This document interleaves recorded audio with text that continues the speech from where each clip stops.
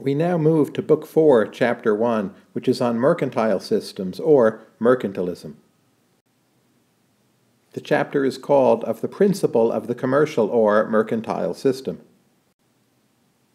Note that there's also a very short introduction before this chapter. Smith lays out the overall organization of Book 4, and he notes that Book 4 will cover two different systems, the mercantile system and the agricultural system.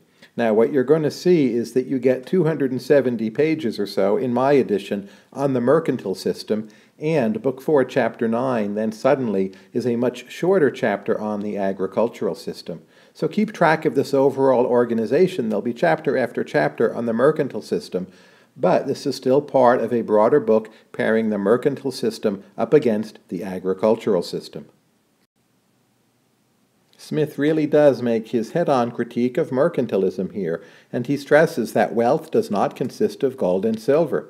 He discusses what we now call a fallacy of composition, that for a single individual, gold and silver do signify wealth, but for the nation as a whole, gold and silver are simply one part of wealth, wealth in the broader sense referring to the ability of that nation to produce valuable goods and services.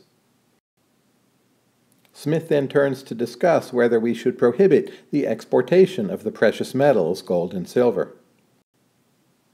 He considers 2 points. First, if, say, gold is exported from a country, those metals do not sink to the bottom of the ocean, never to be recovered, but in fact it's quite often the case that gold and silver may flow back into a country in return, of course, for goods.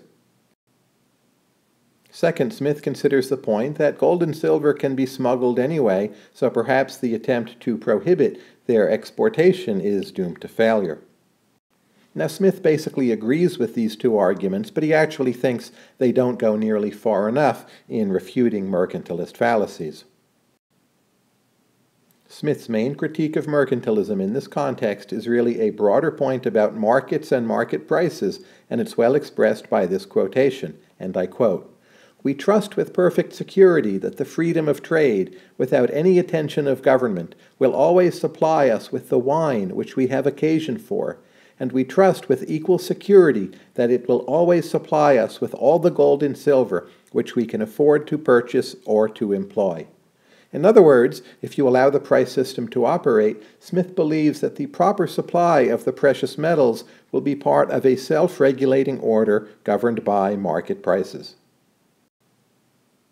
Smith stresses once again that the main benefit of trade comes from the exchange of goods, getting what you want more and giving up what you want less.